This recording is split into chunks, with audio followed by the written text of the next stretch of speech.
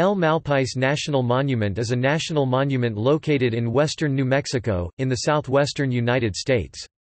The name El Malpais is from the Spanish term Malpais, meaning badlands, due to the extremely barren and dramatic volcanic field that covers much of the park's area. It is on the Trails of the Ancients Byway, one of the designated New Mexico scenic byways.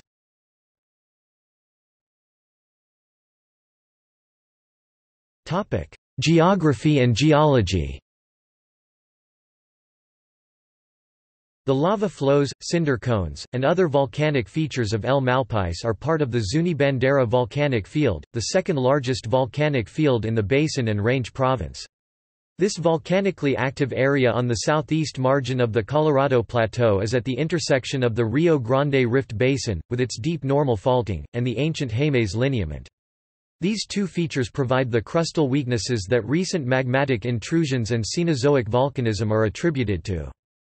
The rugged Pahoehoe and Aa lava flows of the Zuni Bandera eruptions, also called the Grants lava flows, filled a large basin, created by normal faulting associated with the Rio Grande Rift, between the high mesas of the Acoma Pueblo to the east, Mount Taylor to the north, and the Zuni Mountain anticline to the northwest.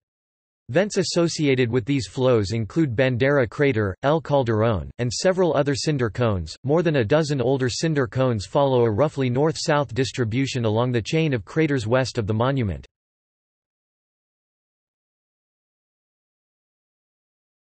Topic: Natural history. Some of the oldest Douglas fir Pseudotsuga trees on Earth, of the Pseudotsuga subspecies Rocky Mountain Douglas fir Pseudotsuga menziesii subsp. Glauca, can be found living in El Malpais Monument.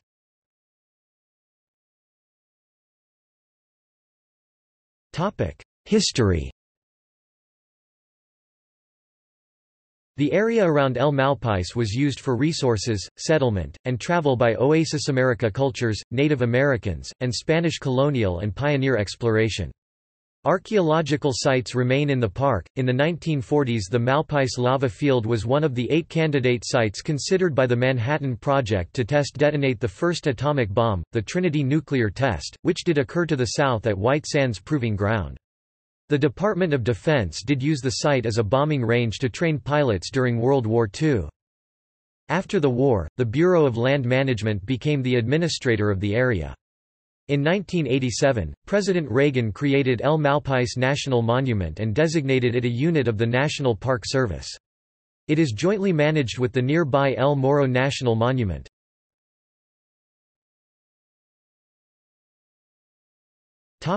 Features. El Malpais has many lava tube caves open to explore unguided with a free caving permit, available at NPS-staffed facilities.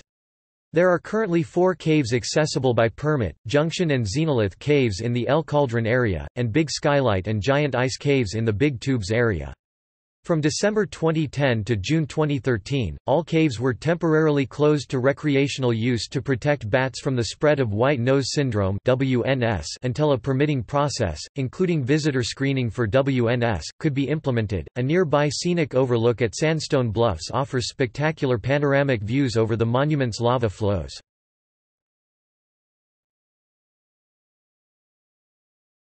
Topic: Protection and management. The U.S. National Park Service protects, manages, and interprets El Malpais National Monument. They operate 2 visitor centers with natural history displays, literature, maps, and staff with helpful information. El Malpais Visitor Center, formerly the Northwest New Mexico Visitor Center, is just south of Exit 85 off I-40 in Grants, New Mexico. The El Malpais Information Center is 28 miles down Highway 53 south of I-40 Exit 81. The adjacent El Malpais National Conservation Area is protected and managed by the U.S. Bureau of Land Management. They staff the El Malpais National Conservation Area Ranger Station 8 miles down State Highway 117 south of I-40 Exit 89. The Cibola National Forest conserves large natural areas, wildlife, and habitats in the surrounding region as well.